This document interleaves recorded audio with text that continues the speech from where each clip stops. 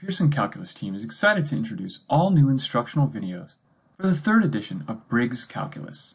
For every section of the text, there is now a newly recorded, high-quality, full lecture video. To make it easier for instructors and students to navigate to specific content they need, each lecture video is segmented into shorter clips labeled Introduction, Example, and Summary.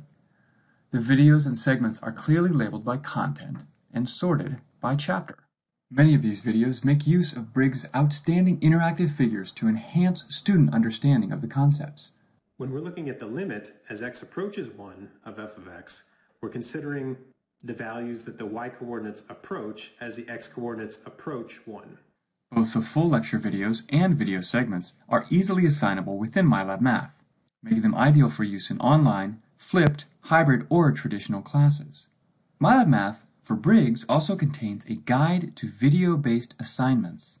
Under Instructor Resources, it shows which exercises are appropriate for the videos, facilitating assignment of the videos and exercises. The videos were created by the following team: Deborah Carney and Rebecca Swanson from the Colorado School of Mines, Greg Wislowski and Dan Radley from Indiana University of Pennsylvania, Matt Huddleston from the Washington State University, and Nick Ormes from University of Denver. Thanks for taking time to learn more about MyLab Math for Briggs Calculus.